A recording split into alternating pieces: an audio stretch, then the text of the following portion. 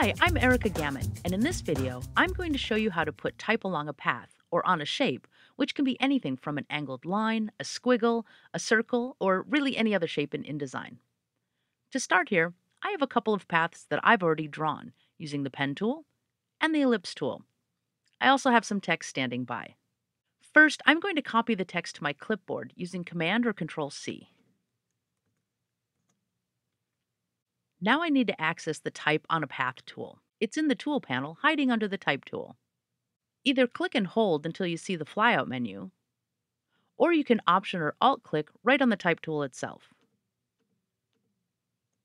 With the Type on a Path tool, roll over the path that you want the text to follow. You'll see the cursor change from the I-beam to an I-beam with a little plus sign. Now just click, and in this case I'm going to paste, and the text follows along the path. Text frames along a path are just like any other text frame.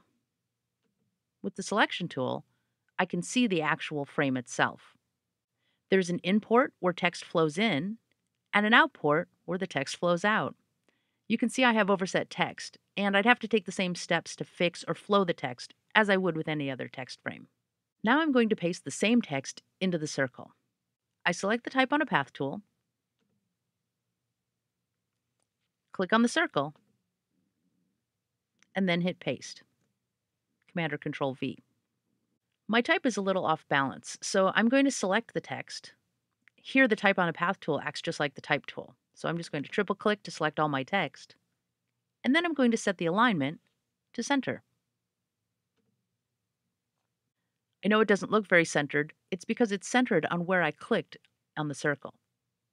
But I can also adjust the in and out ports of the text on any path. It doesn't have to occupy the entire path. I'm going to use the selection tool, select the frame, and grab one of the ports and move it. That way I'm telling InDesign where the text frame begins, and also I can tell it where it ends. If you don't want to show the path that the text is sitting on, just select the path with the selection tool and change the stroke to none. I copied and pasted text into these examples, basically so that you didn't have to watch me type. But remember, Type on a Path works just like any other text frame. You can type, paste, or flow in text from elsewhere. Well, I certainly hope you found this tip helpful. Be sure to check out InDesignSecrets.com for thousands of InDesign articles and tutorials, and to subscribe to our monthly publication, InDesign Magazine. Thanks for learning with us.